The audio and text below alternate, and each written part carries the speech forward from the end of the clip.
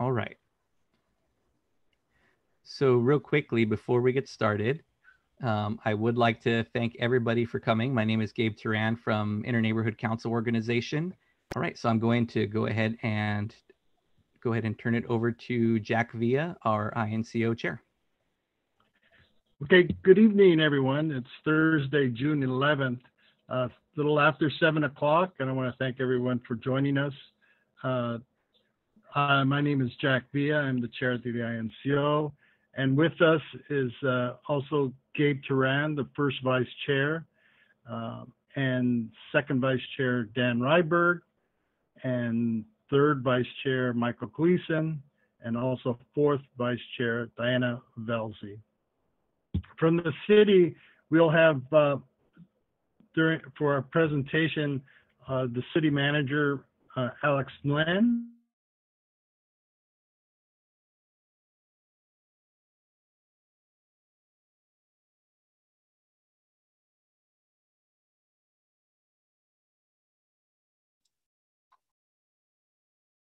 I think we lost your video, Jack.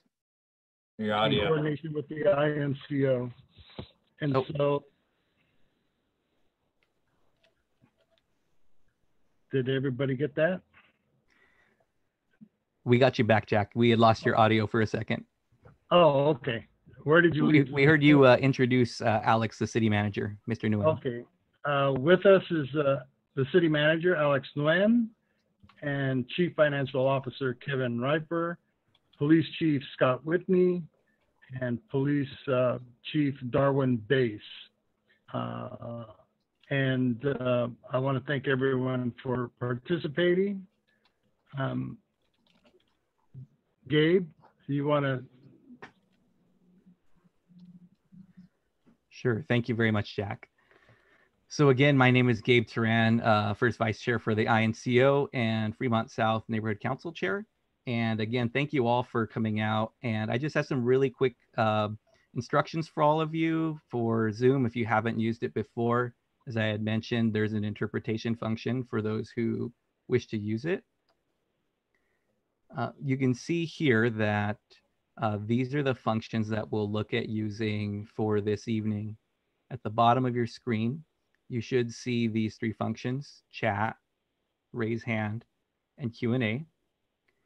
And the chat function really is when you type that, everybody can see what you say. So if you want to say, you know, good job, Jack, you can do that and everybody will see it. If you have a question, though, something you'd like directed toward the presenters, I encourage you to use the Q&A function, which is a box you see there on the right. And when you use that, what happens is that you'll get this box that will show up. And with this box, you can type in your question and answer, and it will be logged for our presenters. And when we get to a spot for questions and answers, they can look through those and answer them, and it can be directed to the proper presenters as well. And so if we were in person, if we were able to be in person today, an in-person version of this might be where you fill out index cards and you write your question there. The index card goes into a box, and then we go through the cards, and then we give it to the correct presenter. So that I encourage you to use a cute question and answer function, because it's just a lot easier for the presenters to see what the questions are that are coming up and give us some time to answer it. And they can answer it verbally, or they can choose to type out an answer if it's a quick thing they can do right there on the spot with the Q&A function. All right. Last thing is you can raise your hand. If there's something you'd like to say, a comment when we get to a comment period, you're welcome to raise your hand, and I will go ahead and unmute people in the order in which they had raised their hands if they'd like to make a comment. And when we get to that portion of the evening, I'll explain how that'll work as well. All right. So with that, I'm going to go ahead and turn it over to our city manager, Mr. Alex Nguyen, who's going to go ahead and give us a presentation on what to expect for the 2021 fiscal year budget. So Alex, I'll go ahead and turn it over to you, and you can share your screen. Okay, thank you, Gabe. Did you hit, there we go.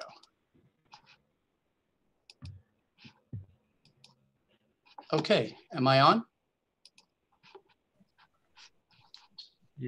Yes, we see it. Okay. Hello, everyone. Good evening. Thank you for attending. And of course, INCO, thank you for organizing and then also giving us the time to go through this year's budget presentation. So on the screen, everyone can see the piggy bank. Yes? Yes. No? Yes, Okay. everybody sees that. So just so you know, this piggy bank, and can you see my green arrow circling the piggy bank? Yes. Okay. The piggy bank is to scale because that's all the money we have. So here's a quick outline. I'm gonna give you the big picture. We will do a very quick budgeting 101 refresher to remind people regarding municipal budgets. I would do a recap of the last or the present fiscal year, 2019-20, which ends at the end of this month. Cover some of the progress we've made and where we were at the mid-year. Then we will talk about the forecast for this year and next year, as well as the actual budget recommendations. And then I'm going to end with our goals and talk about the future. So here's the big picture. So let me, and this is, I understand this is a very busy screen, but it really helps us with the story. So I'm actually going to start at the very right-hand side here where you have the sun shining down on Oxnard. This is always our goal, which is to achieve budget sustainability. So we can have all the proper services, especially the core services in the city, such as fully staffed public safety, properly maintained medians, trees, and parks, make sure that our 911 response times are solid, keeping up with road maintenance, as well as being in a position to actually respond to disasters like the one that we're currently in. And you can see here, and I'm going to talk about this very openly at the end, that my recommendation will be to ask the public for a sales tax increase. But overall, the goal to achieve sunshine in Oxnard is to get to a place where we are financially sustainable. Now, going back to the left-hand side, where we were this time last year, is many of you who pay a lot of attention to what goes on at City Hall, remember we had a budget deficit of $9.2 million. The council made cuts up to of $5.3 million. And we were projecting coming into this new fiscal year only a $2 million fund deficit, which is a significant improvement from $9.2 million. And at the mid-year, we were actually in a relatively stable spot, and we were prepared to propose a so-called status quo budget, which for this coming year, which meant no necessary reductions. Now, this red hole here depicts where Oxnard is in terms of just being level. I want to remind everyone, we were in this hole before the coronavirus pandemic and before the recession. So going from years past to this current year, we were still working our way out of the hole, and we believe we were nearing the top. Of course, the recession changed everything for everybody, not just Oxnard, and it knocked us off of the effort to get out of the hole and halted almost all of the progress we've been making here. So this fiscal year alone, which only has a few weeks left, we have a $8.4 million loss of revenue. And this is staggering in the sense that it happened over a 4-month period, right? For the first 8 months of the year, we were doing relatively well. So instead of continuing from here, working to achieve financial stability, we are now back to working at recovery.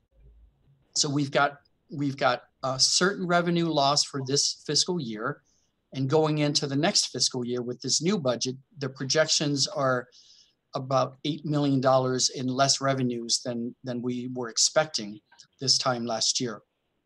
So we've got, we certainly believe there's more revenue losses coming in the new year, starting July 1. There are still many unknowns with regard to both the pandemic and the economy. So of course, what we have to do is use the general fund reserve, which is, you know, by definition, this is the moment to use the rainy day fund. So very quickly, about municipal budgeting. So what we call funds are essentially accounts. And when we talk about revenue, that's essentially money.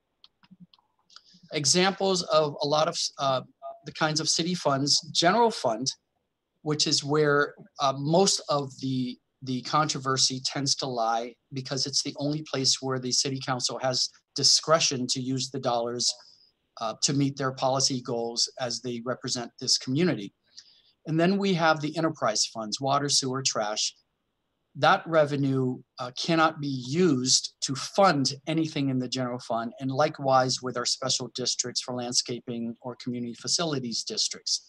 So we have a lot of funds in the city, but the majority of them are restricted. So it's really the general fund that is debated every year when we review and propose the following year's budget.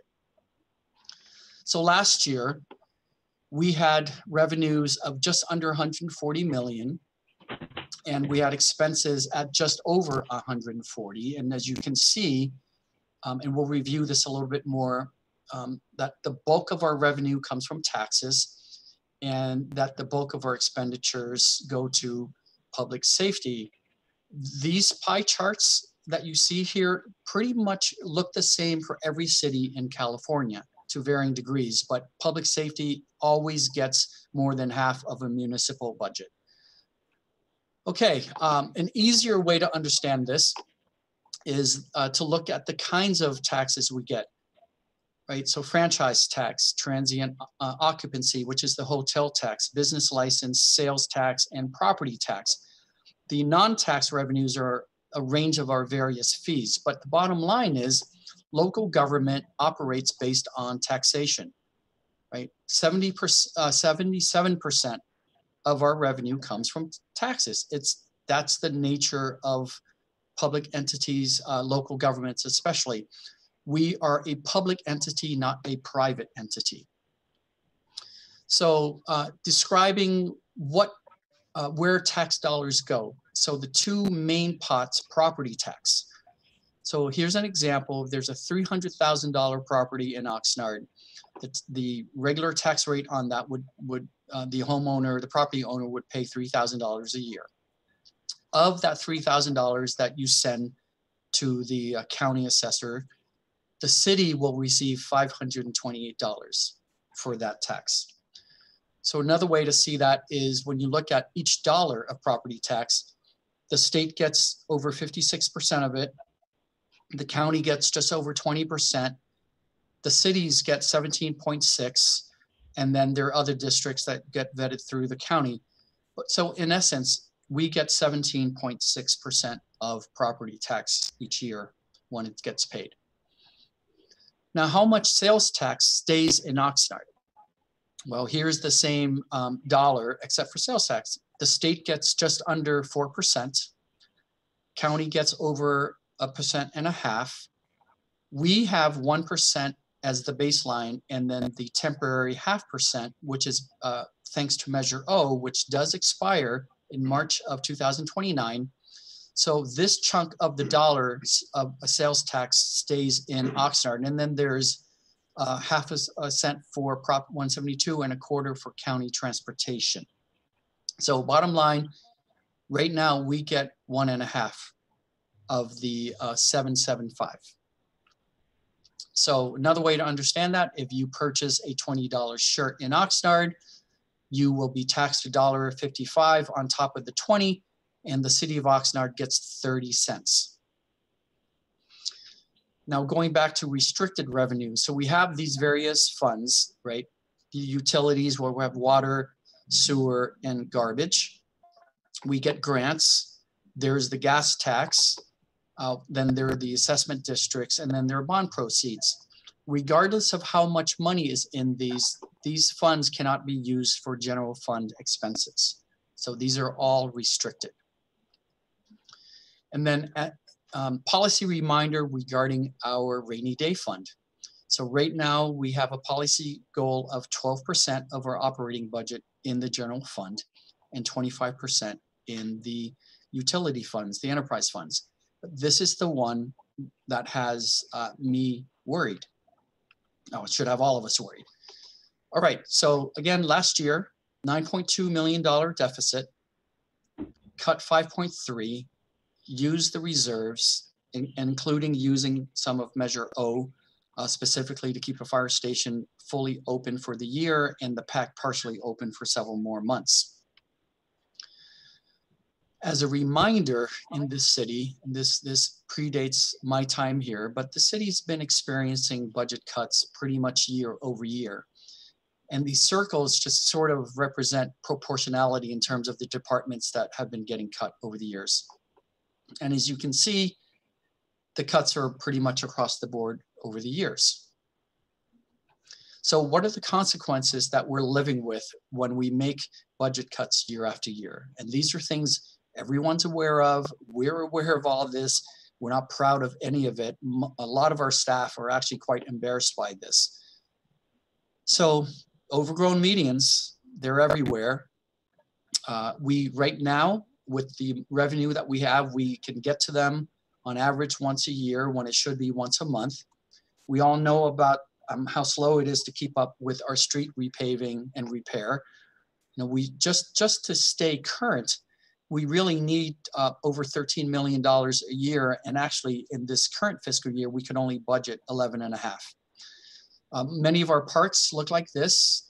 We've not only stopped the regular mowing, which we'd like to be mowing once a week.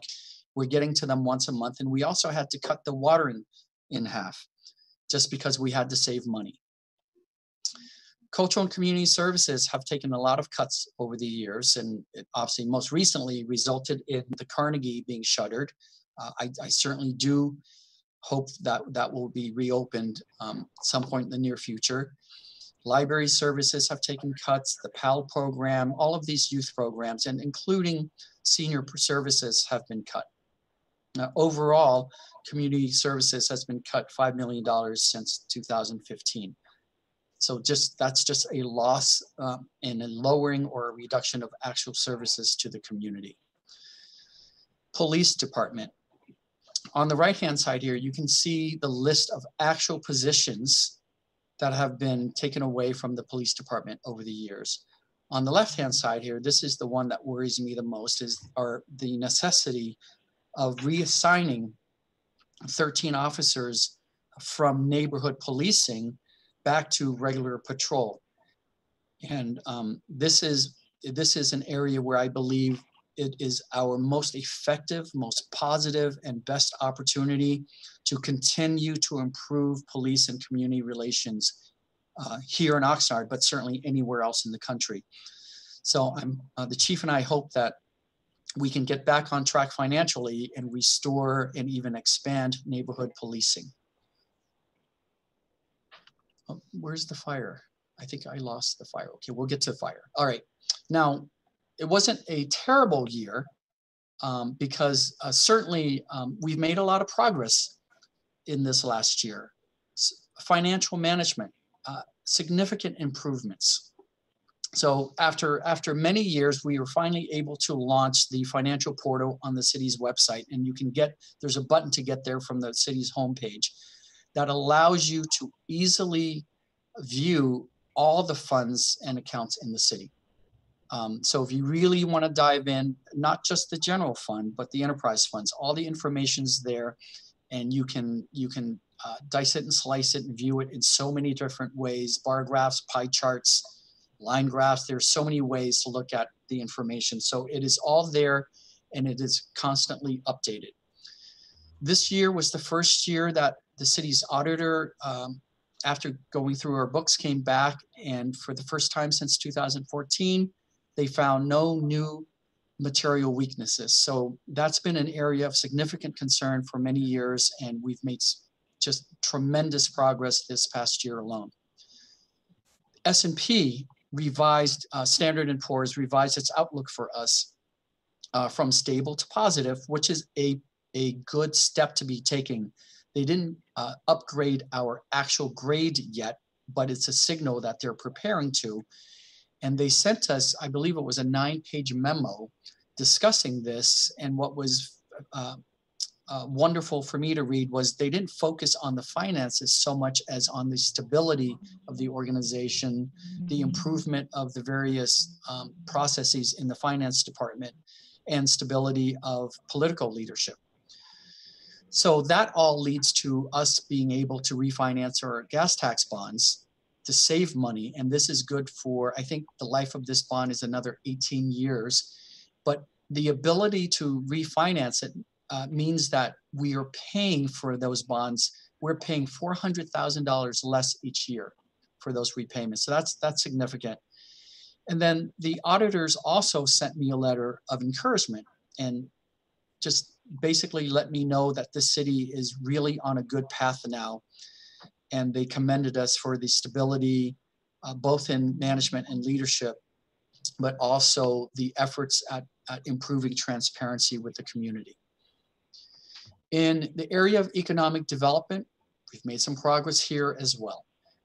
So I had proposed to the City Council that we were sitting on credits at the Public Utilities Commission to underground power lines, but we didn't have any projects on deck to use that money. And we didn't, and because it wasn't enough money to do any major projects, and given our dire circumstances with cash, I made the recommendation that we sell those credits to another city that would be needing it.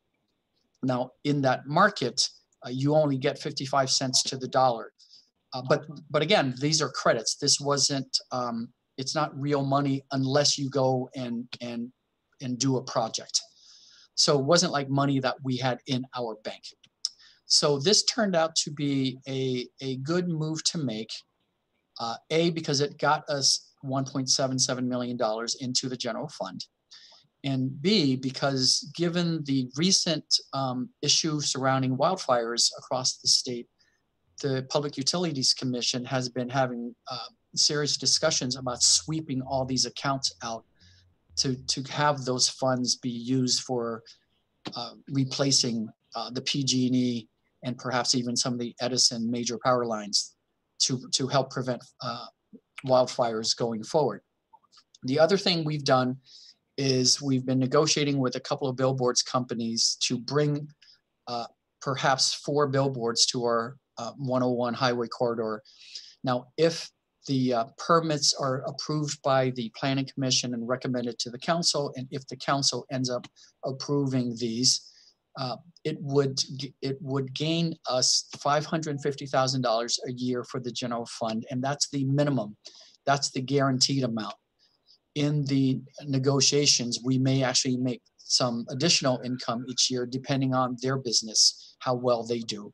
But the $550,000 would be new revenue to the general fund, and that's a guaranteed minimum if these billboards are approved.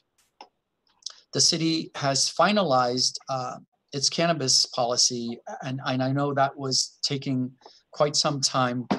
The city had a go slow approach just to make sure we were learning from surrounding communities and making the best policy possible.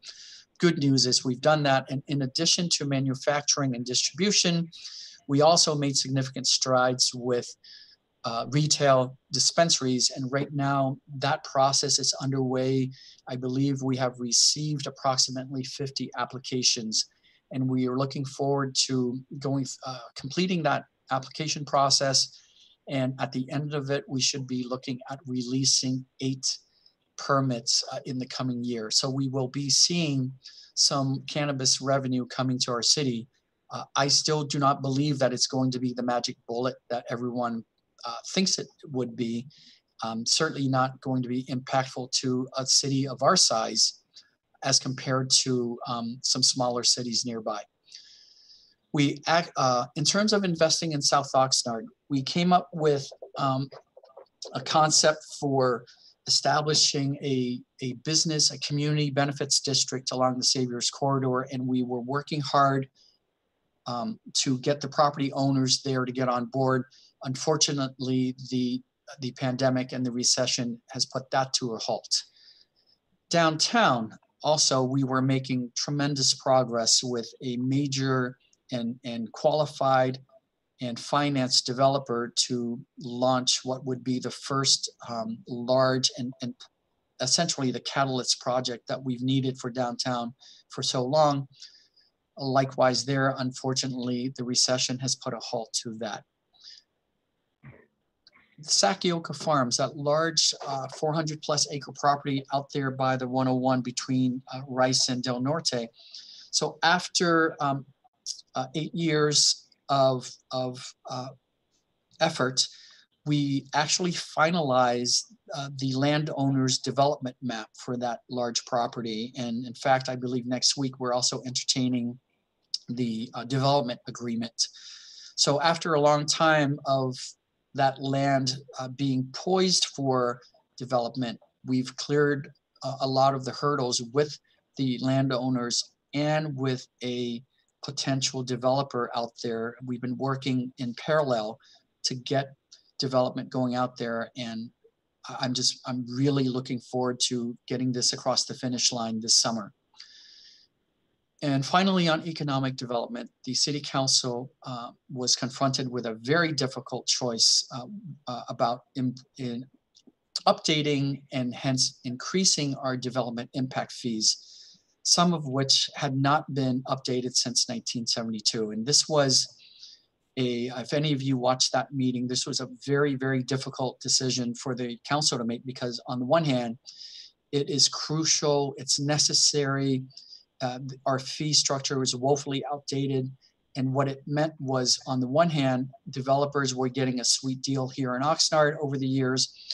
And on the other hand, when they weren't paying those fees, we had to come behind them and make up for some of the work that had to be done. So that's just not fair to us as a city organization. This was difficult because had these fees been updated routinely every several years, and they would have been updated most likely to match inflation, rather than waiting decades and forcing the council to make a difficult decision about some enormous increases. So the council very wisely said to the staff, okay, we understand, but you got to slow it down. So what they came back to us with was, okay, but you've got to phase these in. These can't happen all at once. So it was a difficult decision point for them. And so I understand that, and I should actually apologize to them. Okay, capital improvement projects. We made some progress there too. Last year, we actually completed 19 projects that were just over $27 million in value. There's a few here that are highlighted. Street resurfacing. So I think the ones that are obvious are Channel Islands Boulevard, Vineyard Ave, and out at the Auto Center. That was over $7 million. We finally replaced the rooftops at 2 of our fire stations. We replaced cast iron piping in Bryce Canyon, north and south, in the Fremont North neighborhood. And so there's still more work to be done there across the city. We completed $6 million worth of emergency repairs at the sewer plant, and worked on a very difficult traffic signal out at Rose Ave and Gary Drive. And this was, I know it looks silly to say, you know, that one traffic signal was an accomplishment, but this one had a lot of issues around it regarding ADA challenges, engineering challenges, and it was a particular signal that was brought to our attention in need of upgrades because of the necessity for ADA passage for students at a school near there. So staff is very proud that that was completed. In terms of quality of life, we're still making good progress there. The crime in the city, and I think many of you have heard our police chief talk about this, has been declining for a 4th year in a row. So for 2019, we saw a drop of nearly 15% of crime in the city. Homelessness, we actually made progress for the first time in a long time. Through all of our various efforts, our number of unsheltered homeless folks in the community actually decreased by 76 people. And for the homeless, the annual point in time counts, we actually had an increase in the overall count of only 19, which is a much better number than the years prior. So all the difficult and controversial hard work around homelessness is slowly taking effect. We continue pursuing grants, and there's a highlight here of a grant we received from the state specifically for Campus Park. So we received an $8.5 million fund to actually begin physical improvements to the park. And this will be the first real bucket of money and the opportunity to have this begin for nearly 20 years at Campus Park. Going back, the Ormond Beach Power Plant. The City Council approved an agreement between the city and GenOn, the company that owns the power plant down there. This agreement, on the one hand, it would give the power plant an extra 2 years to operate. And in return, they will deposit for us into a trust fund $25 million, and they're going to make monthly deposits. So we're not going to get the $25 million upfront. We're going to get it between now and 2023, but it will go into a trust fund to be used solely to dismantle the power plant at Ormond Beach. So we have the signed agreement that the City Council approved, and with us and GenOn, and on July 21st, the State Water Board will review it and they will make their final decision. So all indication is that the staff at the Water Board is supportive of this agreement, and we expect the Water Board to approve it. The meeting's on July 21st. I will speak most likely through Zoom, like we're doing here. If for any reason they're opening the meeting to have it in person, then I will go to Sacramento and testify on behalf of Oxnard. We've also paid attention, different idea in South Oxnard. We had a concept to create a Zocalo at Centerpoint Mall. We'd worked with the mall owners and gotten them on board and actually quite excited about the possibility. Again, the pandemic and the recession has put that to a halt, but I've been staying in touch with the owners, and they are still very interested in pursuing that as soon as it's economically possible, which means as soon as this recession starts to recover. And finally, the council also recently approved the city's broadband fiber infrastructure plan. And the plan is actually set out to leverage private investment to basically light up our fiber network throughout the city and offer better and higher internet speed access to businesses and residents. We also made some progress in correcting past errors.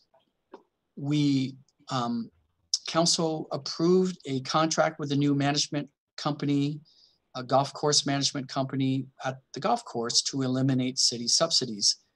And in the first 8 months of this year, they were actually doing, of this fiscal year, they were doing quite well. Pandemic recession set them back, but for whatever reasons, the segment of the community most itching to end the stay-at-home order were golfers. So as soon as the county lifted the prohibition on golf courses, the golf course started filling up again. So perhaps they'll recover faster than the rest of us. The council also approved an agreement with Sterling Ventures to operate the Performing Arts Center without city subsidies. As soon as we signed that contract, the pandemic and the recession hit.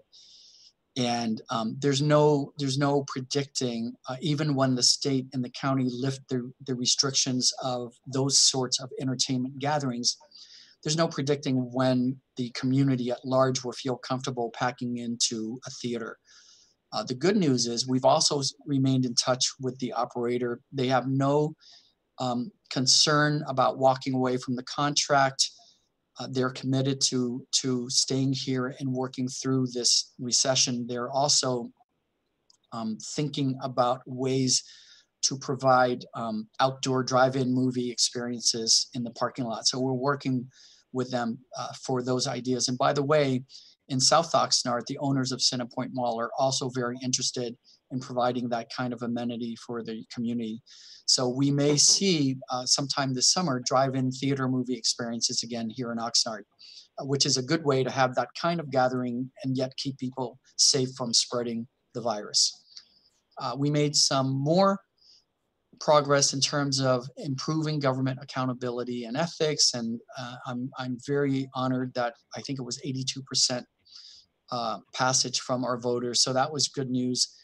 Finally, the ERP, I think many of you have heard about this controversy over the last few years, but it's essentially the central brain / nervous system of the city's computer software program, and we've been using a program that was started in the 80s, a software program, and it's just had become antiquated for this organization. So we finally got into a contract for a new program, and that will be launching. It's actually already starting.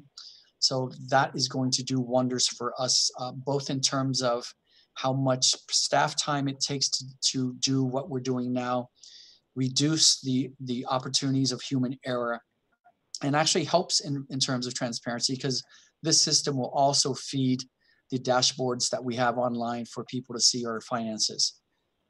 Streamlining our permit process. We went through a very painful process interviewing past clients, customers, developers who were very unhappy with the city's process, to walk through with them their case file to learn exactly where the bottlenecks were, where the roadblocks were, where the redundancies were, where the unnecessary bureaucracy was.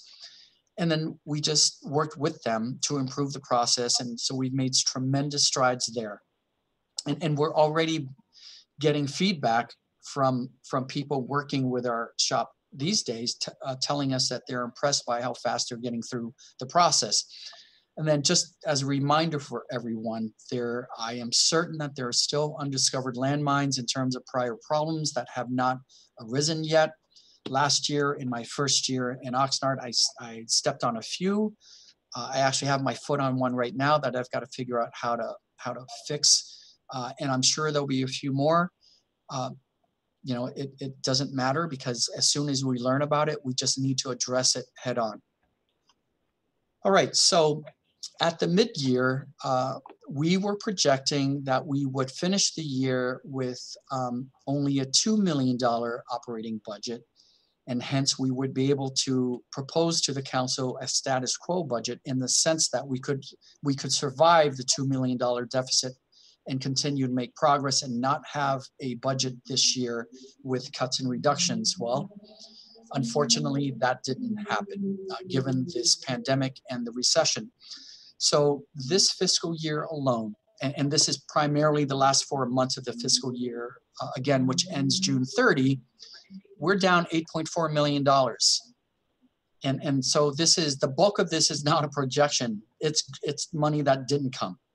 So sales tax, you can see there over 3 million, hotel tax 1.6, our various other revenues down 3.7.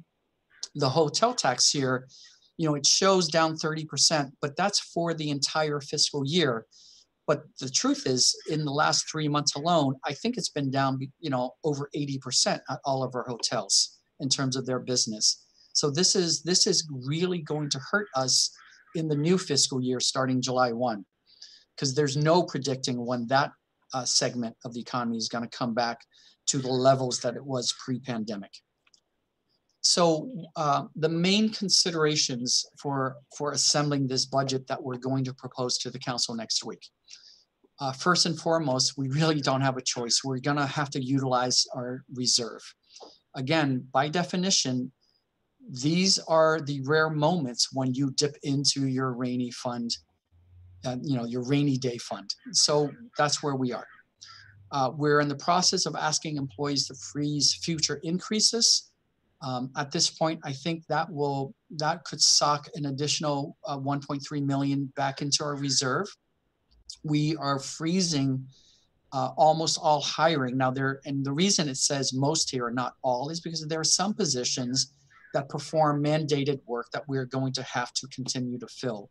You just can't not perform some of that work.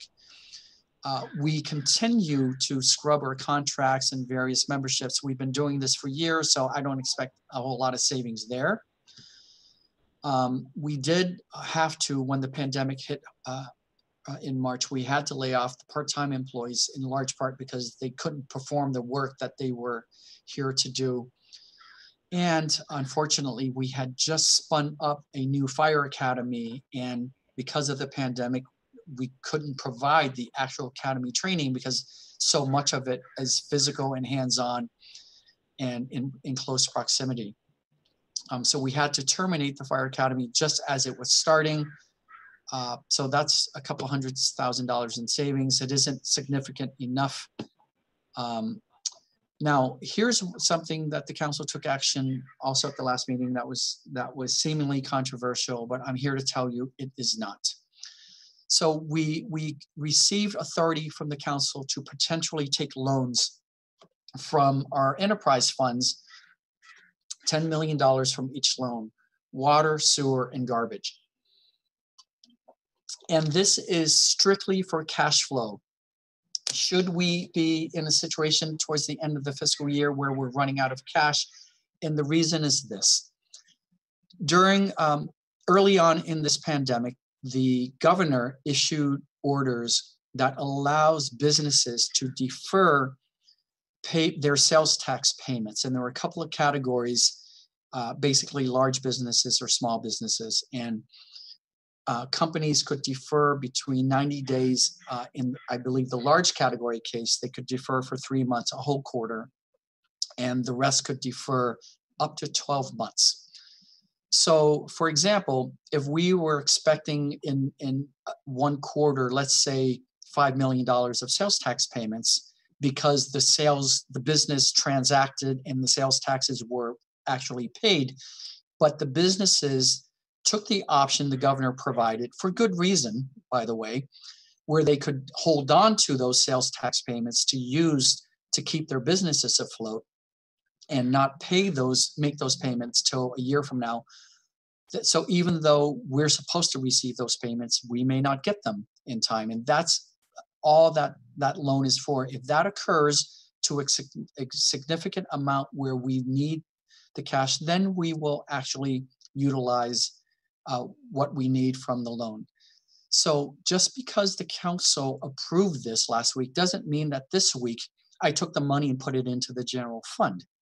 We're not touching it unless and until we need it. So in my mind, it's actually more like a line of credit than a immediate loan. So we're not touching it unless and until we need it. And if and when we have to do that, we will inform the council and the public. Furloughing. So I'm right now trying to avoid that in large part because the city is already very lean. Last year in my first Oxnard budget, I had to recommend to the council some serious cuts that included laying off 32 actual employees. That was a very, very painful and difficult thing to do. And we're trying our best not to do that again. Same with eliminating entire programs, because that's really where we're at with the condition that we're in this organization. Now, I have to warn everyone, at the next mid-year, by the end of December of this calendar year, which would be halfway through the new fiscal year, we will review the real numbers. And in January of 21, if nothing has gotten better, we may be faced with actually making some serious eliminations from our city's programs and services. So here we are again with that reserve policy. Our policy is 12%. And this is how much we had in reserves before the pandemic. This is how much we're going to have left at the end of this fiscal year. And having to utilize it to buttress the next budget, we're going to be left by the end of next year. Our projection is with 3.4 million, which is really only a 2.2% rainy day fund. that is extremely thin ice, and it has us extremely concerned. So whatever happens in the first 6 months of the fiscal year, as we see the actual continued fallout of the pandemic, because again, we don't know when the pandemic itself actually ends. Therefore, we certainly don't know when the recession is going to begin a genuine recovery. So, and this is the predicament for all cities and states. It is this has nothing to do with anything we've done here in Oxnard in terms of the current conditions. Now, to be fair and frank and honest, our health and our condition as an organization coming into this pandemic was very, very weak. So some of you've probably heard me say, we're like a city that had underlying conditions before this pandemic hit.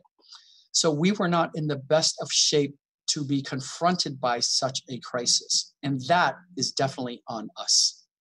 So here is the actual budget proposal that I will be presenting to the council next week. And it's actually quite simple because there are now not many moving parts. I don't believe this to be nearly as controversial as it was last year. So I'm going to review for you the items over $100,000 in change, because that's where it gets significant. So city clerk's office will need an increase of $112,000, and that's for the general election, the election in November. All cities have to pay into the county to cover their portion of the cost for the county to conduct the November election. So this is not unique to us. Community development is going to be able to, from freezing their hiring, but they're also facing at least a $200,000 revenue reduction. That's their projection. They'll be saving us about $400,000 for the next fiscal year. In public works, they'll be able to save us $900,000 in the general fund, primarily by moving engineering staff from the general fund projects over to the enterprise fund projects. And this is a very pragmatic thing to do. We don't have new money in the general fund for any major projects, and we actually have major projects in the utility funds, the enterprise funds.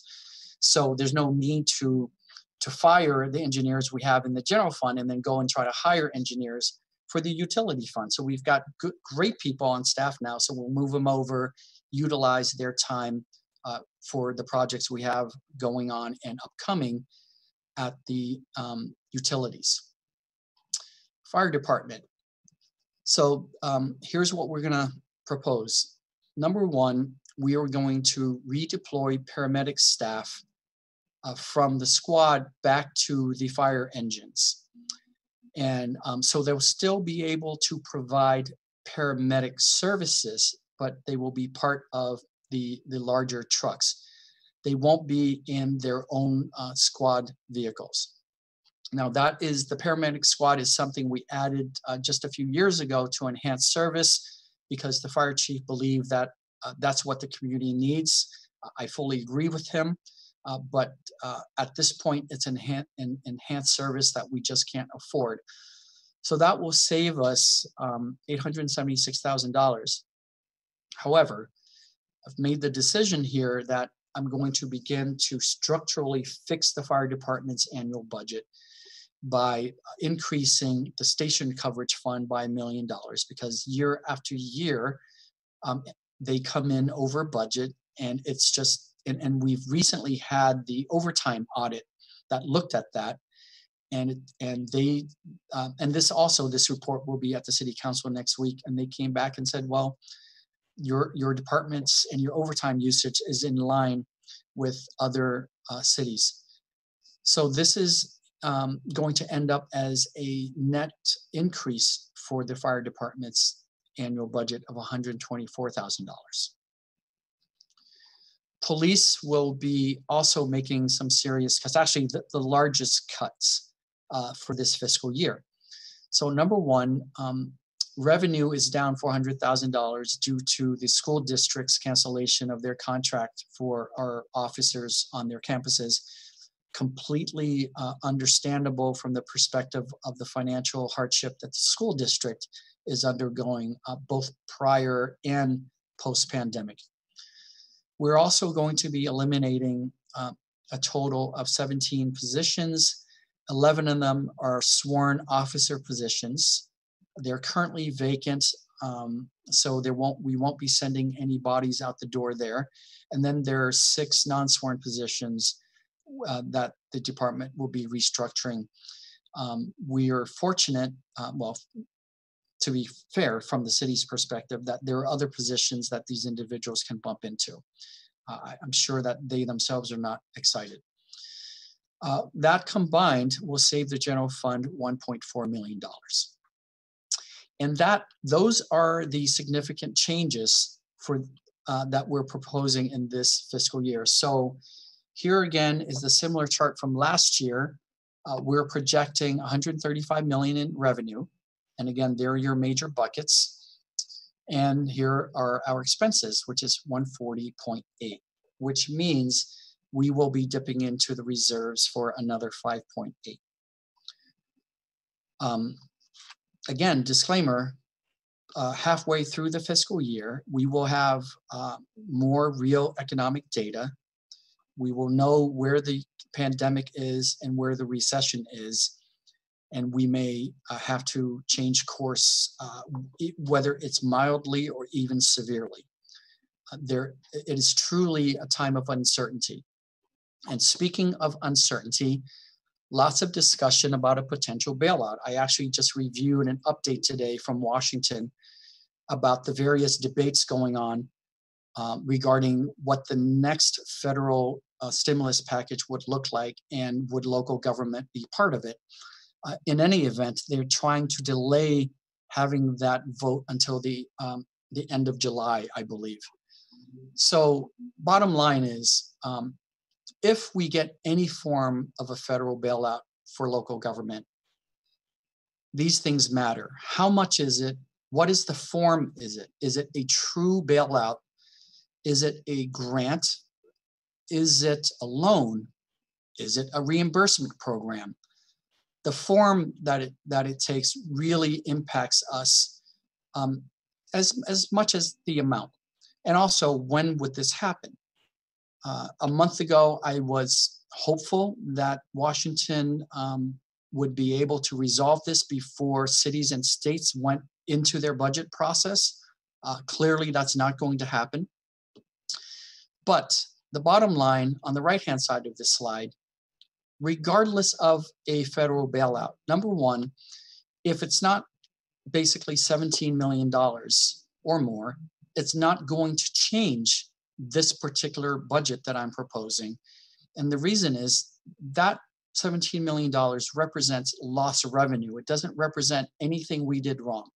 It's lost revenue. And because we're sucking it at a phenomenal rate out of our reserve, my recommendation to the City Council would be, if we were to get an actual grant from the feds, would be to restore the reserve immediately and not to spend it on anything else. Now, number two on this slide here on the right-hand side, any bailout is a one-time injection of money, and it would not resolve our actual fiscal problem in this organization with this city. So yes, it would be wonderful to get a government bailout if it's an actual grant, meaning we don't have to pay them back. And if it's actually $17 million or more, I will dance in the streets. But that would be a quick dance because it won't last very long, because our financial structural problem has been with us and would stay with us unless we change course. So having said that, so that's the budget presentation, by the way. But I'm going to share with you openly and publicly that I am very likely going to ask the City Council in July to consider putting on the ballot in November sales tax increase. First of all, I'm not 100% certain I'm going to do that, but I want to talk about these things early, although people have been talking about it for quite some time. Because what I don't want is, if I'm going to do this in July, I don't want people to say, oh, we didn't know about this. well, you know, this is a surprise. So no surprise, I'm like 90% sure I'm going to ask. Now, that's one part. What the council does would be another, is another reality. And then even if it makes it on, what the voters do ultimately decide. So quick reminder, for the sales tax here, we only get this much. And our baseline is still only 1 penny, 1%. The Measure O, thank goodness for that, expires in the spring of 2029. Now, here's the actual sales tax bracket in California. There is a statewide minimum and a statewide maximum. So we in Oxnard are at the minimum. Our base sales tax rate is still 7.25, which matches the minimum. There are roughly 30 cities in California that have already gone to the 10.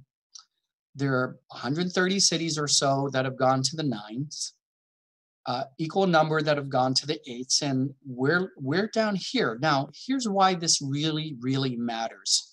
It's not just a question of how much money each of these would generate for you. That varies from city to city, depending on the overall wealth of the community and the cost of living and so on. But this space here that we leave could be crowded out by the state or the county. And that's a really, really significant concern for me, which would mean the sales tax money generated by our local businesses and by not only our residents, but visitors, tourists, people who don't live here, but work here, but spend money here. Those are all sources of people who pay sales tax in Oxnard. The sales tax is not only paid for by Oxnard residents. But if we don't start to crowd out the state and keep any amount over that, any amount over the combined 6% that the state basically takes away, any amount over that stays here. So again, right now, only this much stays in Oxnard. We have the legal right and ability to utilize the rest of the space in the sales tax bracket, and anything that we utilize in this bracket stays in Oxnard. It does not go to the state or the county. So if our revenue pictures don't change, what we have today is what we have. The city's been through almost relentless cuts and reductions. We've had our books audited up and down, not only by our auditors, but the Sacramento has had to review our books. Here is a phenomenal budget presentation I found. I believe this was probably the 2014-15 year. I think that's the one this was. Now, I want to draw your attention to this. This was basically a 10-year forecast. Yeah, this is the year, I think, of the $16 million loan. All right. But this is the 10-year forecast for the city of Oxnard. Now, I want you to look at this line. There are 2 rows I've highlighted here. The first one is just the overall operating deficit. And you're looking at basically a decade's worth of forecasting deficit spending year after year after year through 23 and 24. And to achieve that, you would have had to make the following cuts these years. And we are talking about double-digit million-dollar cuts to the city's operating budget year after year. This is a financial forecast to end the city. I just cannot understand how you can have this without a plan to really course correct. But this is where we've been, and in part it explains where we're at. So this is what I would be asking of the city council to place on the November ballot. So here you see the sales tax minimum, 7.25, and that's our base. So that's where we are. This line here is the City of Oxnard's regular sales tax rate. We are at the minimum. With Measure O, again, thank goodness we have it. It puts us up here at this gray line at 7.75. Now, understanding that it ends after the first quarter of 2029, we would be back at the bottom. So what I'm asking for is a 1.50 increase. And if it gets put on the ballot in November, and if the voters approve it, it would take us to 9.25 for the duration of Measure O. Mind you, we're still not in this territory, but it puts us up here. And then after Measure O sunsets in the spring of 2029, it'll bring us back to 8.75. So essentially puts us roughly in the middle of the bracket. Now, I still admire those cities that are up here, because what they've done is they've guaranteed that the state will never take those tax dollars away from them. But clearly, we're not in that situation. But it's important, if we're going to turn this city around, it's important to get to right size our revenue versus our expenses. And I know there are plenty of complaints about, oh, you know, you got to control your expenses better. You got to do more economic development. All of those things are true, and we're working on all those things. But in the end, this government, like all other governments, are run by taxes. So there is no way to have to perform economic development out of this problem. And if you think about it, when our city looks like this, it really makes it more difficult to attract new investment. So if we don't turn our financial situation around, we won't escape this forecast here of continued cuts and continued deficit spending. And we will have to cut major programs just to find a way to balance the budget each year. But it would mean a serious reduction of so many things that this community holds dear in terms of the programs and services that we can provide. So again, going back to this part of the big picture, our goal, and this was, by the way, the goal prior to the pandemic and prior to the recession. This is always our goal: get back to financial sustainability so we can provide the core services at the levels that everybody wants and that we, the staff, want to deliver.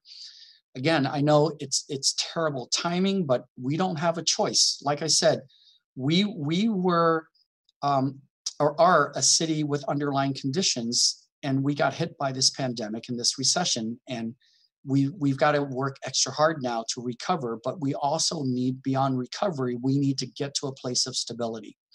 So Gabe, with that, I'm going to turn it back to you. Thank you for giving me the patience for making a long budget presentation.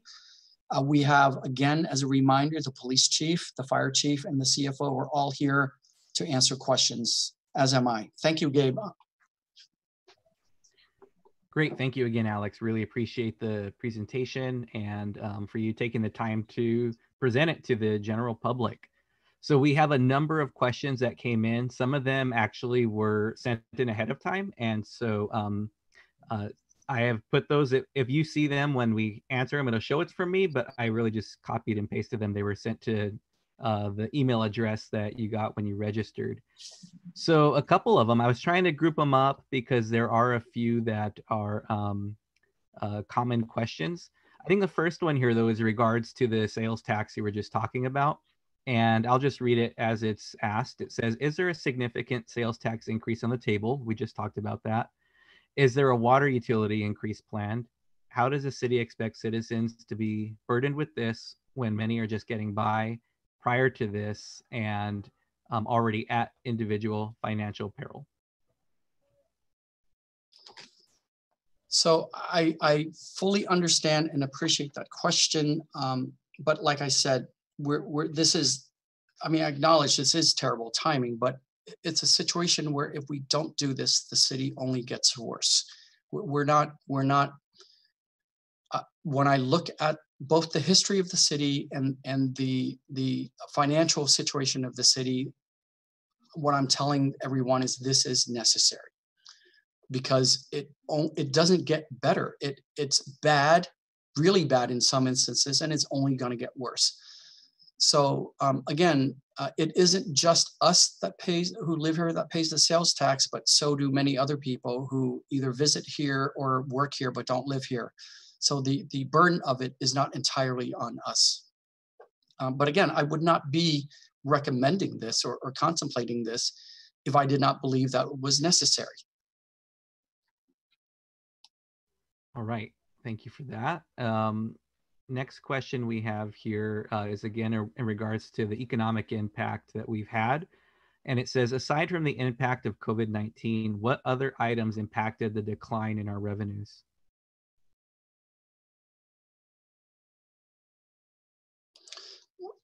Was the question for what other declines or what were the reasons? Yes, well, the way it's worded is, aside from the impact of COVID-19, what other items impacted the decline in revenues? Oh, no, that's it.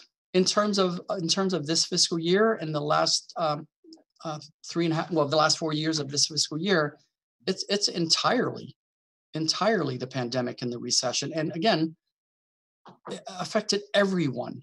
So from the perspective of the pandemic, with regard to government budgets, it impacted everybody. And as a reminder, even the state is forecasting a $54 billion loss of revenue for their budget that they revised in May. And that's billion with a as in boy. Okay, the next one is a pretty quick question. It says, is Sakioka Farms part of SOAR? No, it is not. All right, figured that was a quick and easy one. So the next couple ones are kind of around landscaping, some public works ones. And so I'll start with one that had to do with streets. How much does Oxnard invest in street repairs during 2019-2020? That was on the slide. We're just over $11 million in the street budget. All right.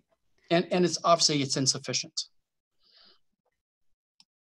All right. And then let's see, there was another one about Campus Park. Sorry. Okay. What is the city planning to do with the old Oxnard High School or Campus Park in the near future? Is the 2021 budget allocating funding to start construction of the park that has been promised for years? So I don't know that there are real plans with the high school. And in terms of the money for the park, I mentioned it in the presentation. We did receive an $8.5 million grant from the state specifically to begin improvements of the park. So we're starting that process. Okay, so that probably answers the follow-up, that one which says, with the $8.5 million, where does Campus Park stand up to date with the changes that have been made with funding? What will be implemented with the support of funding in the future?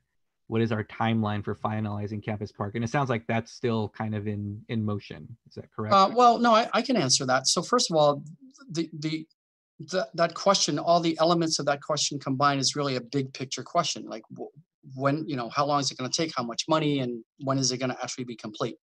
So to be very clear about it, so we do have the $8.5 million grant. And again, that's restricted, right? So we cannot take that money and use it anywhere else for anything else. So that's for Campus Park. We're starting that process, and there's a little bureaucracy with the state because it's a state parks grant, and we have to do a map and we have to do some things. But that money will begin the process. It's again specifically for Campus Park. Now, it's hard. It's a large property. $8.5 million is not going to get a whole lot done, but goodness sakes, it's a solid, tangible beginning. Now, following up on that, as I sit here today, there's no money to continue that work. right now. Now, if we're fortunate to continue to get grant funding for that, that would continue. But if our financial picture doesn't change, there's no money to add to that grant. Okay. I think this is one of the last ones regarding the public works types things. So this one asks, is there consideration to deferring CIP or capital improvement projects that are not funded by grant money to help bridge the near-term shortfall? Right. Well, number one, we don't have CIP projects in the general fund this coming year. We just, because we don't have the money. But if there's something that was grant funded, again, that would have been a restricted fund. So if we have grant funding, we should go ahead and do the projects, whatever they are. And we should spend grant money as, you know, hopefully as soon as you get it, you start spending it. It's not a good practice to sit on grant money. Yeah, absolutely. All right. These next couple ones are going back to the sales tax increase. Where does the sales tax go into for the city? And does it go into the general fund? Yes. All right. And then can the sales tax increase be retained for our city? If not, what other tax would be retained only for city use? I think what they're asking is, if the voters pass the 1.5 cents, does all of that go to the city? I think that's what they're asking. Yes, absolutely. The state doesn't get to grab that. Okay. And the next one, it's similar to the first one we had, but it does bring up another part of it. Of the allowable sales tax rates, which cities are at which percentage? I think that means, you know, who else has their own kind of city or municipal sales tax rate on top of the state rate.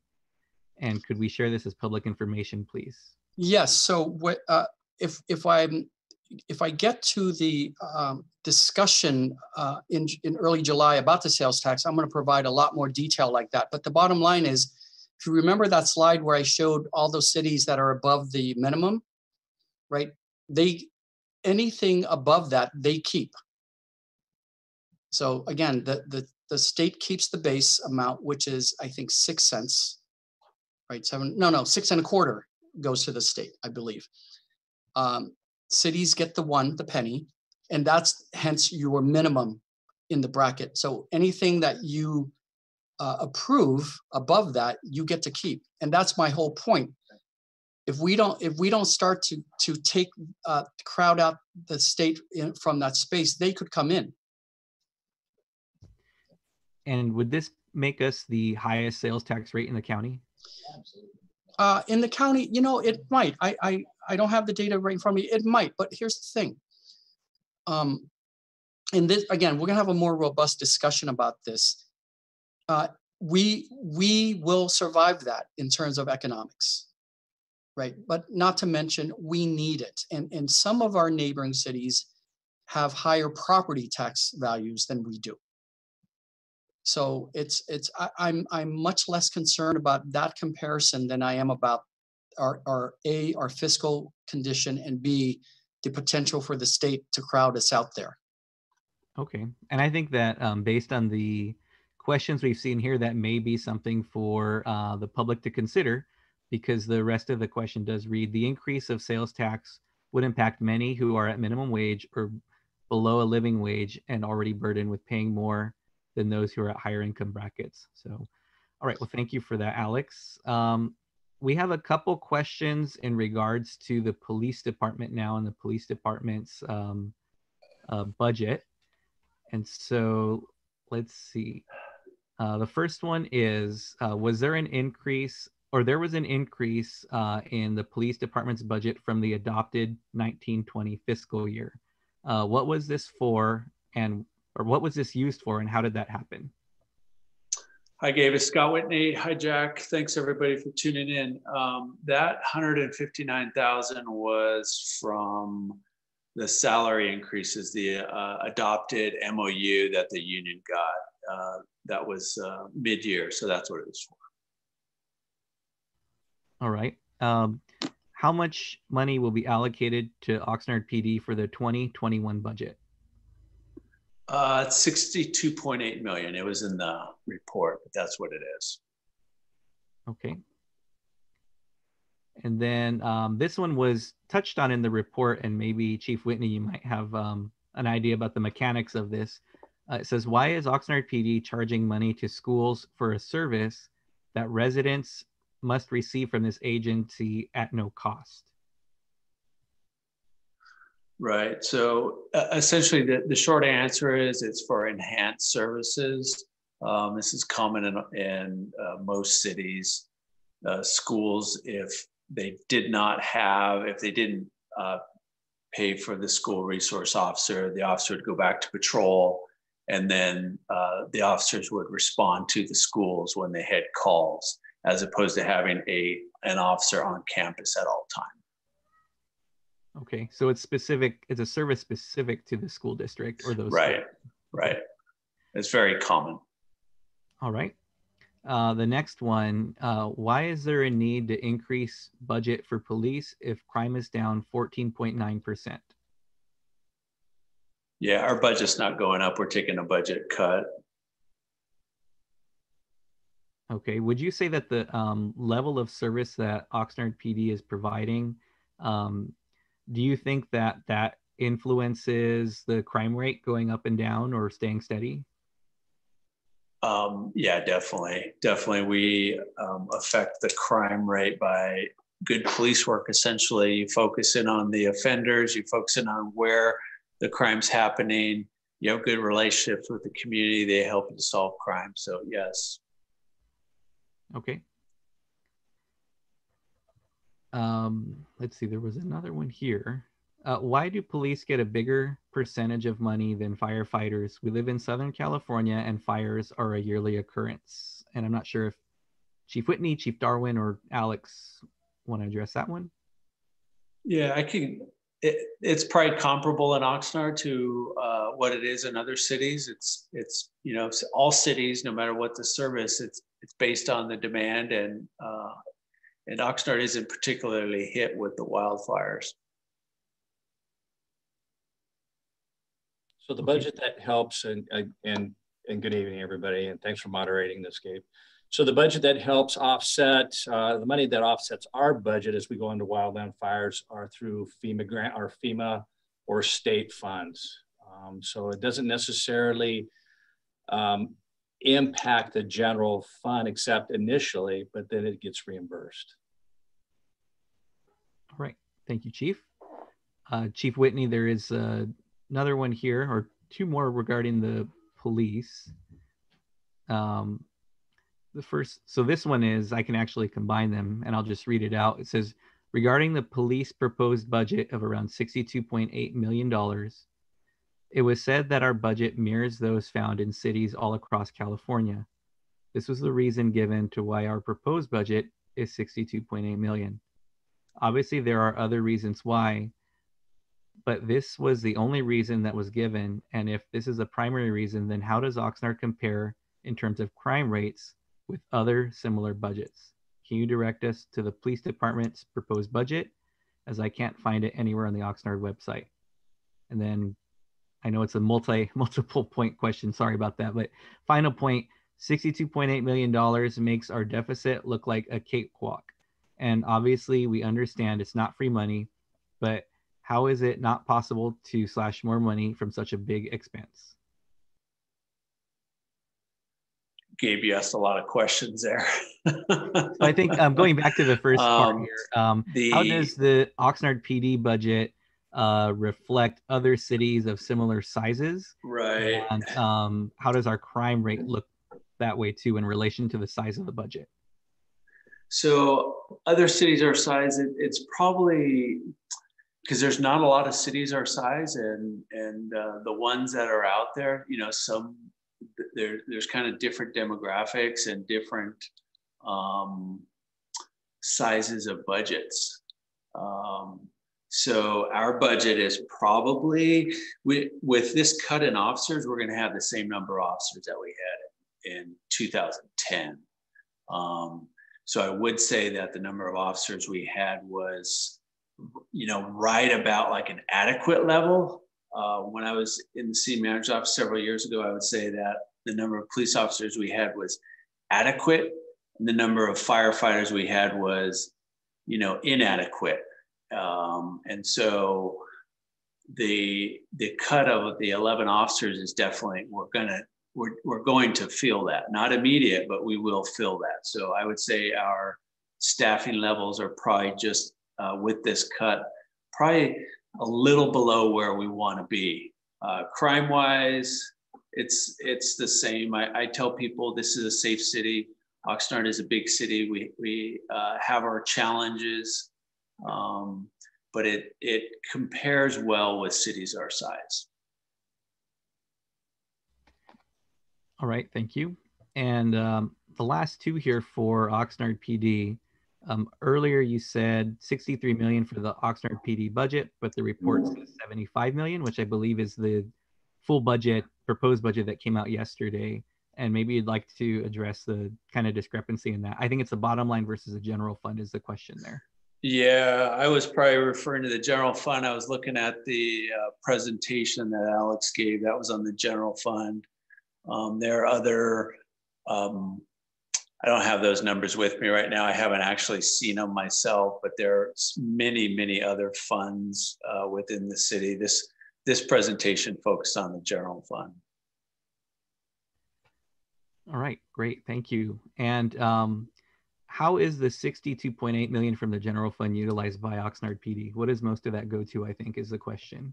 Right, so with any police department, probably most of the departments in the city, with the exception of the utilities, like mid 80%, probably 85 to 88% goes to personnel because we provide, services. So that's the bulk of it. Within the police department, we have, the very basic people in uniform out in the field. Those are patrol officers. That's the bulk of the budget. And then we have investigations and administration. So that's kind of in a nutshell how it's broken down. Great, thank you. I think we'll move into, I see there are other questions that did come in regarding police. Some of them are similar to what we already answered. However, if we didn't get to one of your questions, I am saving all of them and we'll send them to our panelists if that's okay. And we could easily have them answered. And for those who registered ahead of time, we have your email addresses. We can send those responses out to folks. All right. Is that okay with our panelists? Yeah, sure. Their cameras are off, but I'm sure that they're nodding their heads yes. So. And saying yes. Okay. So next we have a fire question for Chief Bass. The one worry I have on the forefront of my mind is regarding the Pleasant Valley Road Fire Station. Is the city considering to remove the fire engine again? No, we will not.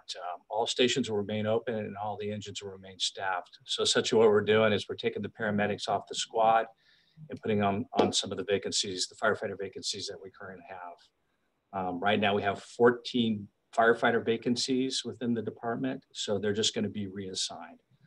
They'll still work as paramedics and they're still going to be providing that service down south of Oxnard. Great, thank you.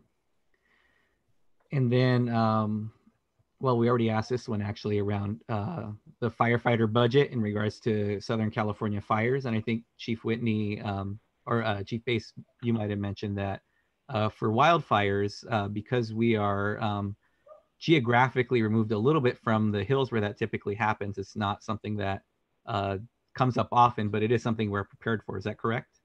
That is correct. Not financially though, because it's going to cost us up front, right? Again, we have a mutual aid program. We'll respond as far as the Oregon-California border. So the general fund is going to have to pay for that up front. But again, like I've said, we'll receive a reimbursement. It's not always quick, but we will receive not just 100%, but 118% reimbursement for our time. Okay, thank you. So we have some kind of basic questions here around city functions, and maybe Alex might want to take these.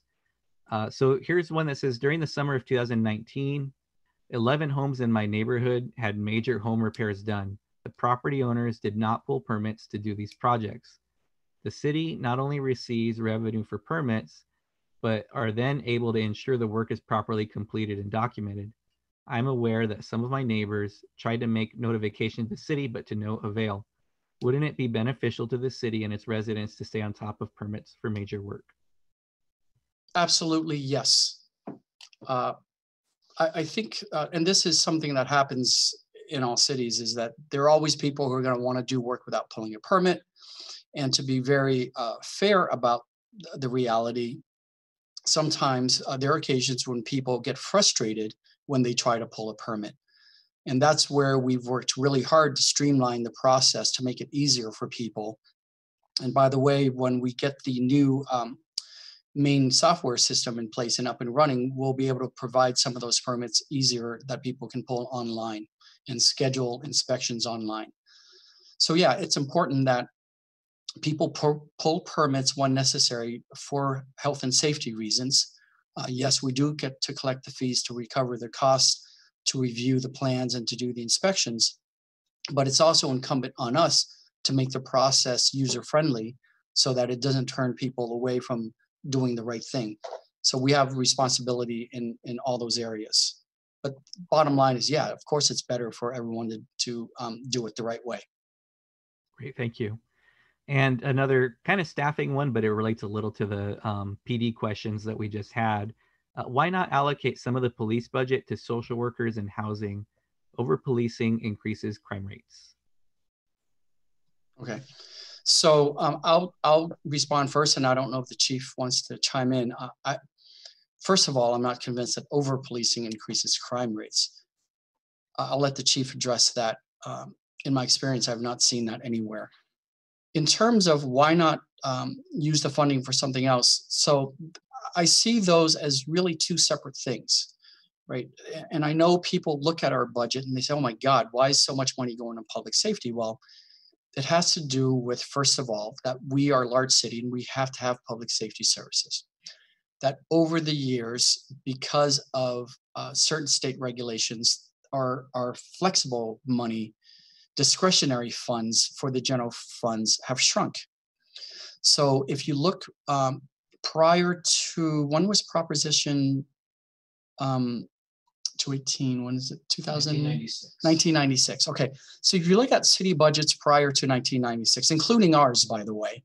So if you look at our budget for 1995 and then 1997, you can see there's a shift in the size of the pie of a city budget that public safety encompasses. And it isn't because those departments suddenly grew so large in those years. It's because the rest of the general fund shrunk. So that's one minor explanation.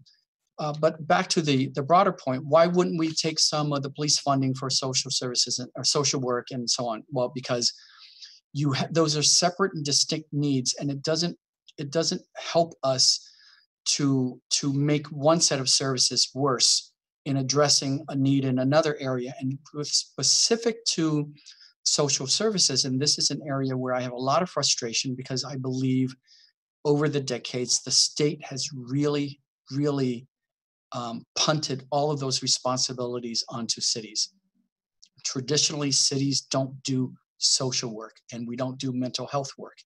My fear is, given the homeless crisis in conjunction with the fact that the state has pretty much done away with most of those services that public health has traditionally been in their purview, that we will be forced to pick up some of those services now, which we are doing, especially with regard to the homeless. And it's difficult because that's not our area of expertise. We were not equipped, even though we have to become equipped, and we never had the funding. There is no additional funding from the state to help us actually address the homeless crisis. So again, I understand the frustration with wanting to provide more services for homeless and social services, but I'm not going to let up or take away from the department where we have effective work going on. Then I'm going to be creating a new set of problems for this community, and I'm not going to be willing to recommend that. Chief, I don't know if you have anything to say. Yeah, sure, Gabe, I can weigh in. Yeah, I agree with what City Manager said. Over-policing does not increase crime, but it could increase incarceration rates. There's no doubt about that. I don't feel that we do over-policing in Oxnard, but it is an issue that I'm always willing to look at. In regards to why does the police take such a high percentage of the budget and other cities, it's a lower percentage. If you look at it, cities essentially, like the easy answer is cities that have more money, public safety is going to be a smaller portion of the budget because all cities are going to have a very basic, very fundamental services that they provide. And it starts with public safety. And then as cities get more money in their budget, they're able to do more things.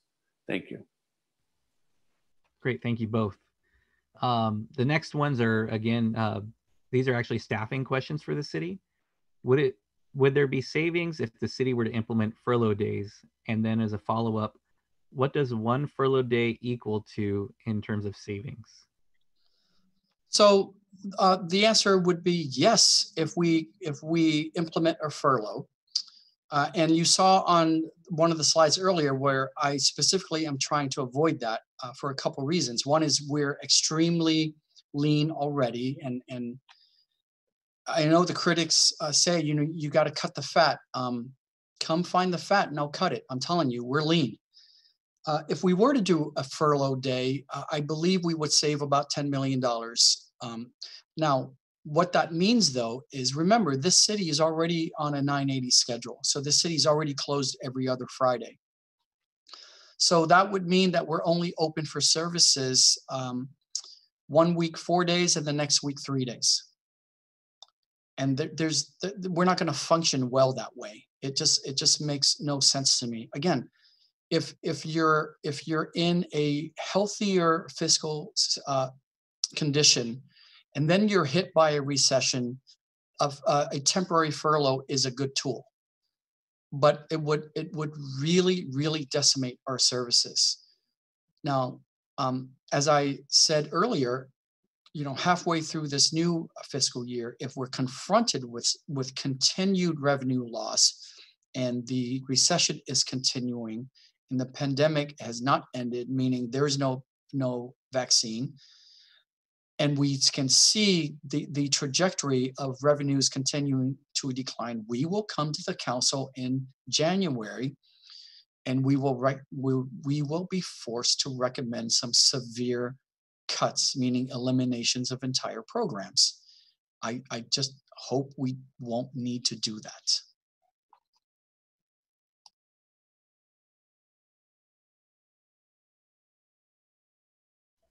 Okay, so I think looking at time, we'll take just a couple more questions on here. And as I mentioned, if we didn't get to your question, you know, we'll send it over to our panelists and we'll send those out to everybody. And I'm trying to go through them to see what is similar in questions so that maybe we can answer a couple questions with just having it asked once. So my apologies on that if we did miss yours, but we will get to them. And so the next one I have here again is in regards to staffing. And so if you move city engineers from the general fund, will that impact city infrastructure repairs and maintenance, such as street repairs, et cetera? It won't impact the ordinary repairs. What it does is it just doesn't allow us to start any new capital improvement projects. But again, our general fund portion of the regular and routine maintenance is already bad, right? It's not, and that's my point. We're in a bad situation. All right. Are there any large businesses that have committed to move to Oxnard and then bailed after COVID? There's one that I'm aware of that we had been negotiating with, and actually it was just this week that they told us that they just can't continue the process they were in. Good news is though, we have been in a negotiation for about 6 or 7 months with another very large business that if we cross the finish line this summer, will bring us much needed jobs, and they are not bailing out. They are pushing forward. So I feel very positive about that in terms of the potential jobs that could be here in a few years. Great, thank you. So as we round things out, given what's going on right now, I can see the theme around the questions for Oxnard PD, and I want to honor as many of those as I can. Appreciate it, people sending those in. There is a question that I think is probably one that might be simple for Chief Whitney to answer. It's, why is Ventura PD's budget $48 million compared to Oxnard's $75 million? Yeah, I'm not sure. I don't know Ventura's dynamics. They are about half our size, so that's not surprising to me. I mean, it looks like their budget proportionally is bigger than ours. So in regards to a city their size, what you're saying is that their size and their budget amount allocated to them, if you compare apples to apples, they're actually funded at a higher percentage than what Oxnard PD is. Is that correct? I mean, it looks like it from those numbers. I haven't looked closely at their budget recently. Yeah. Okay. And then there is a question that came up. They said that I marked it answered, but we didn't answer it. What were the reasons for revenue decline in prior years?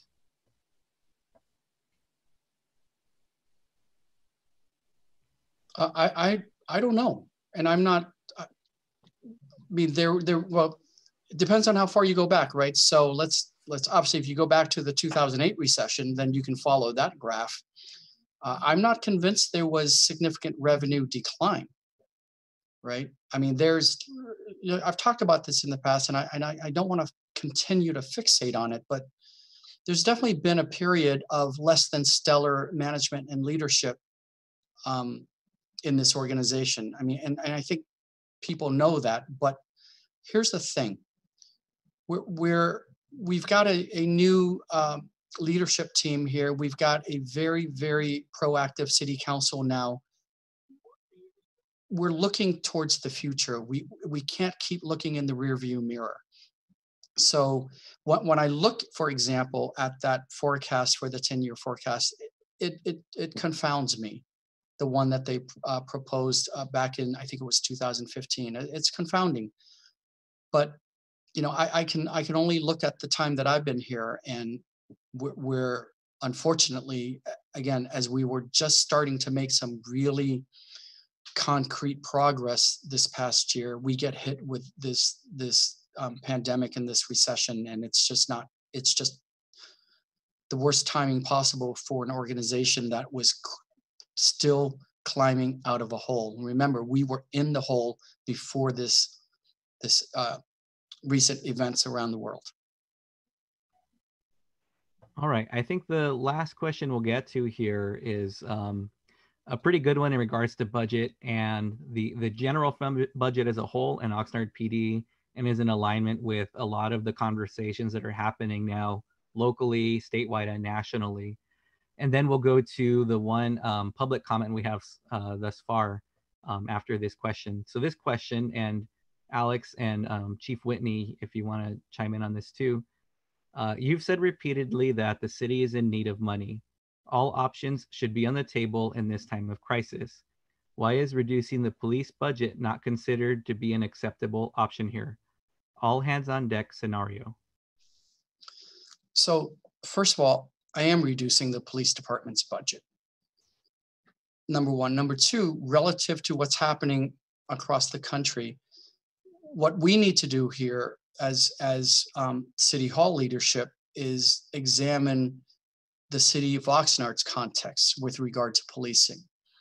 And we're working on all those things. We actually, frankly, our chief has been working on those issues in his years here. So we're going to have further discussions about that.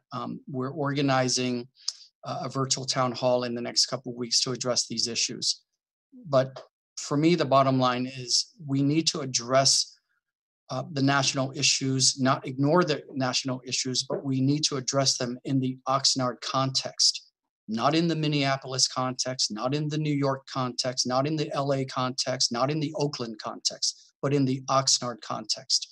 We need to work together to continue to improve this community that includes the police department, but is not exclusively focused on the police department. Chief, if you have anything to say.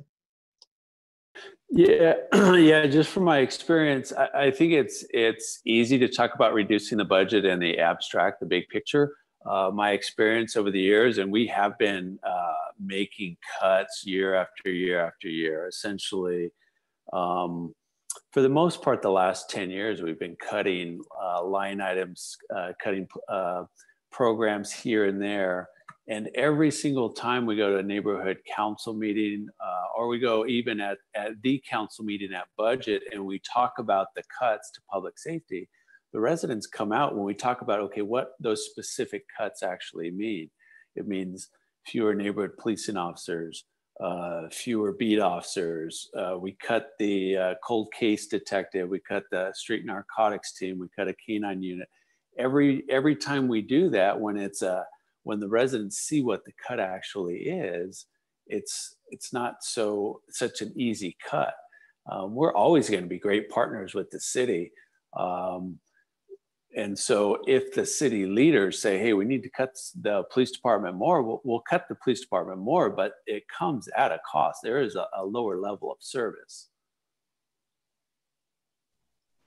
Great, thank you. And just to clarify once more, what was the cut for this year for Oxnard PD in total from the general fund? 1.4 million. Yeah, it was 1.8 in cuts, and then it was offset by 400,000 less in revenue. Okay, so net cut of $1.4 million, and that final question did come on YouTube actually from Viva Oxnard. So I just wanted to answer that because they asked if they could ask a question, and I said yeah. Thank you. Thanks, Viva Oxnard. Thanks for watching. Okay, so we have one public comment from Manny Herrera. I'm going to unmute you in just a second.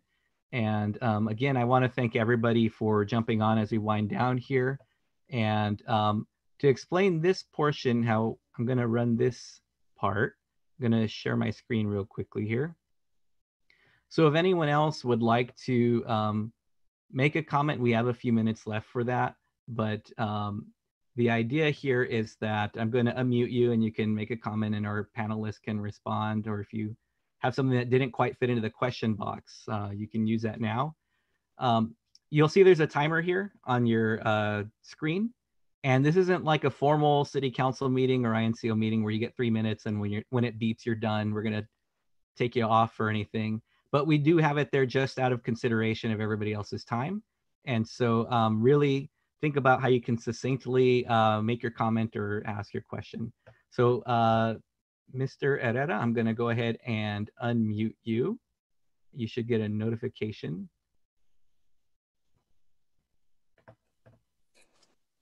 Okay, can everyone hear me? Yes, sir. All right, well, first of all, thank you so much for doing this.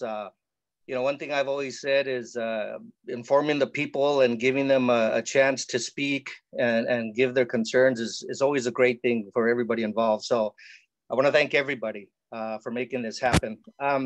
So Mr. City Manager, and I say this with all due respect, if you recall last year during our budget talks, you know, you had proposed, you know, shutting down the PAC and the fire station, you know, et cetera, et cetera. You said that that's what had to happen and there's no other way around it and, you know, et cetera, et cetera. We, you know, the citizens and others didn't agree with that. And we pushed a little and we said, look, let's figure something else out. Let's see what we can do, you know, et cetera, et cetera. And then we were able to save the PAC. We were able to save the fire station on the south side. So, and again, I'm not trying to put you down or anything. I'm just saying, you know, that's what happened last time. You said that was it. There's no other way around it, but it turned out that there were other options. So my question to you is, are you sure this is the only option we have right now with this sales increase? Is that the only option? Have you looked at other options? I do know, and I commend you for stepping outside the box and looking for other revenue, like the billboards and the PUC credits and all that. I mean, that brought in some money. Now, you didn't mention some of the salary cuts that the top management is getting. So I'm glad you guys are doing that. When I first met you, the very first day I met you, I talked to you about that. I said, hey, this budget, these budget cuts are affecting everybody, not just the citizens. So why aren't top management doing their part? And it looks like finally they are. So my first question to you is, well, that's my second question, is top management reducing everything they can? I mean, what about the like car allowances and all that other stuff, what I call perks? Has that been addressed? Is that another way? I mean, I know it's just a penny here, a dime there, but it all adds up. So have you looked at other options? And as far as management, did they hit rock bottom as far as the lowest they can go in their cuts or car allowances and so forth? So if you could first answer those two questions.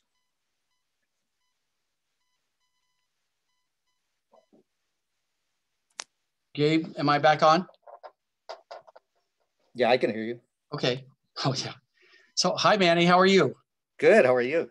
Yes, I love the fact that you always remind everyone that the first time we meet at my first council meeting, you asked me to take a pay cut. I love that, which is great.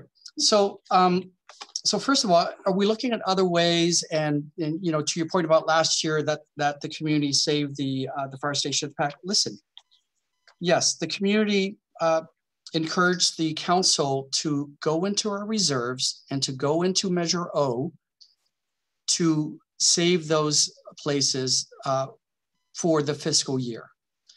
So the truth is, you didn't save those entities. What we've done is we continued, in essence, the credit card spending program for a city. None of these things are safe, because if you look at the overall long range forecast, as I showed you, that the city received several years before I got here, the forecast was for deficit spending and double-digit million-dollar cuts year after year. So these things can't be saved unless we right-size our revenue and our expenses. And it is not an issue where everyone's overpaid and we got too many people. We're in a labor market with other cities. So yeah, I did get the executives to take reductions for this coming year. And as you know, I volunteered my own larger pay cut. Believe it or not, those amounts aren't going to make a huge difference in the budget. Right? I just believe that we had to do that was the right thing to do to send the right message. But at a certain point, if I reduce everyone's pay, Manny, to a point where they're just going to go work at another city nearby, it doesn't help us as an organization. I mean, the problem we have here is a revenue problem. So if you think that this problem, that we haven't looked at everything, I have looked at everything. And I've got a lot of smart people around me, not just here in City Hall, but in the community that are offering all kinds of ideas and suggestions. But fundamentally, our revenues don't match the service requirements that we have for a city of this size. It really, really just comes down to that. So we, like I said, we're making progress on economic development areas in those areas, but that alone is not going to turn it around. Okay. And in terms of what's happening with this budget, I mean, based on what I learned from this community's priorities last year, I'm recommending something that I hope is easier to handle. But, okay. But the numbers are what they are. We're at 2.2% of the reserve next year. at the end of next year. That's not good. That is extremely thin ice to be on as an organization. Yes, and I totally agree. So thank you for your answer. If you don't mind, I just have a couple quick more questions here. That's up to Gabe, not me. Gabe, can I ask just a couple quick more questions? I'm gonna take that as yes. So, Mr. City Manager, you gave an example of the property tax. You gave the example of, let's say there's a home of 300,000 and the property tax on that would be 3,000, and that I believe you said the county gets 17% or something, and we only get a small portion of that. Is there any way to like renegotiate that? Is there any way we could get a bigger cut of that and a bigger cut of the sales tax? So very quickly, so of that, we get $528 out of that property tax. And the property tax is something that is in the purview of the state. And if you're going to change that, then you're hitting one of California's sacred cows, which is Prop 13. You'd have to repeal Prop 13 in order to revalue properties across the state to their present day values. And then you would be able to tax them on their present day values. Yeah. Well, I wasn't suggesting charge it a higher rate. I'm saying Oxnard gets a bigger cut of it. No, the cut we get is the cut everybody gets across the state. Okay. And then just lastly, real quick, this is, as you know, this is going to be a hard sell. It's going to be a really hard sell. So, you know, I agree. We're in a situation right now where, my God, you know, it's terrible, and there are no good answers. Somebody's going to get hurt somewhere along the line, and you know, at the end of the day, we all have to pay the price. So, hey, you know, you're doing a good job, and you know, keep it up, and let's all work together. And it's going to be a hard sell, so good luck to you. And but keep informing the people, keep them up to date. And I'm glad you did this ahead of time so that they're prepared for this. And let's see what happens. So thank you all very much. And thanks to you, I have not been to the gym in 2 years. Thank you. Well, you look great, so you don't need to go to the gym.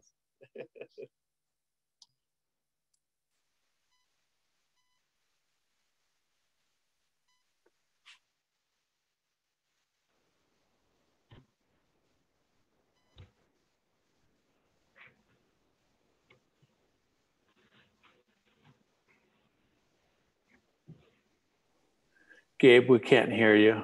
I think you're still muted, Gabe. Yeah, you're right. Actually, I turned my microphone off. Sorry about that. So Mr. Jim Thorpe, you have your hand up. I'm going to unmute you. Go ahead, and you should get a notification. Unmute yourself.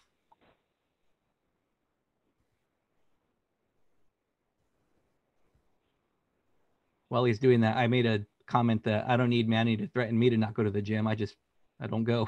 So. All right, Jim, are you able to unmute yourself? You should be getting a notification that allows you to do so.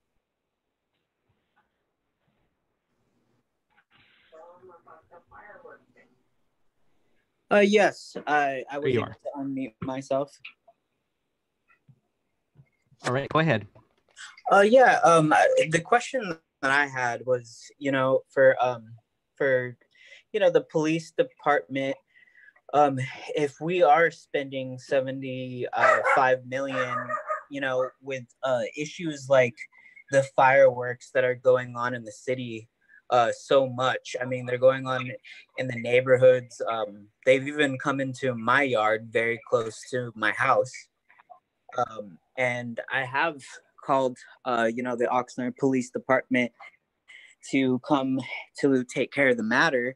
And in those situations, you know, I was either kind of pushed back, or when I did have somebody come through, you know, it seemed like, you know, I had called like at 7 p.m. and then I didn't get a response until 1:45 in the morning.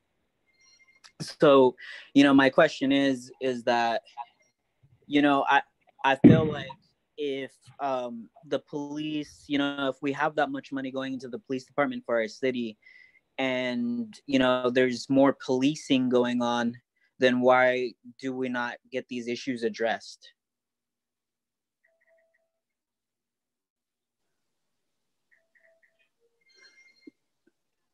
Yeah, Gabe, can you guys hear me? Yes. Yes, we can. Yeah, so the fireworks are out of control in our city right now. I was yesterday working in my office. I left at 10 o'clock. I was in there from 8 to 10, and I heard probably every hour at the police building about 4 loud mortars. They sounded like bombs.